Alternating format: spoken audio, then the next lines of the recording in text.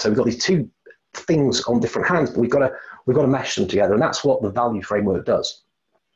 The value framework is about validating, aligning, it's about leverage, it's underpin, and it's evolve. And so very broadly, we can use this to think about, okay, we must validate opportunities first. So takes two to tango. That's my kind of catchphrase for that particular part of the framework. We want to work in a way that's conducive to partnering. Does the other side want to do that as well? Do other people want to get involved with that? So we elevate what qualification is. So whether it's BANT, EBAN, MENT, Scotsman, Rampact, Medic, whichever one of the things you're using, I'd like to add in a psychological element saying, well, how do they actually operate? Is that something where we can work together effectively? That's another addition we can make to bring partnering skills into selling. So when we think about aligning, it's about doing your homework. It's about doing your homework right. Yeah, so it's about preparation planning.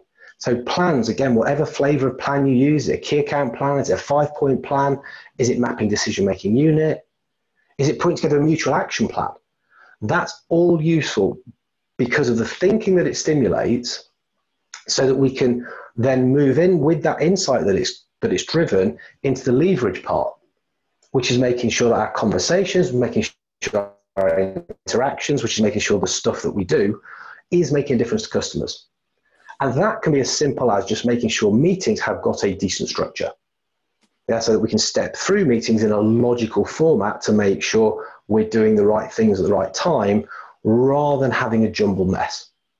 So it's about the salesperson being able to take control of that and lead people through that.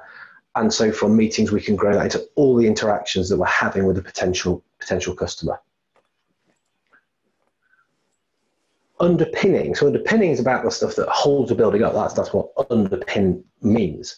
And so thinking about, okay, we're giving proposals, we're giving ideas here. How can we back that stuff up? How can we substantiate it? How can we prove it? How can we make sure the message is making sense to people? So underpinning, again, some of the things, some of the practical tools people can use, write good proposals, put together presentations that are flipped so that customers are spoken about first before we start talking about the company. Really having good proof of return on investment. Think about how it's going to impact the business, selling business outcomes. All of those are things which will make underpinning a key part and bring that partnering skills element to what we're doing. And evolve.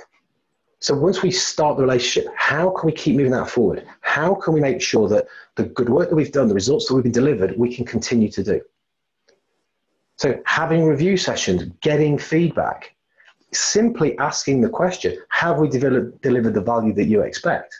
And working off the response of that is a way of evolving and making sure we're keeping things moving forward to be able to maintain and build the relationship even further.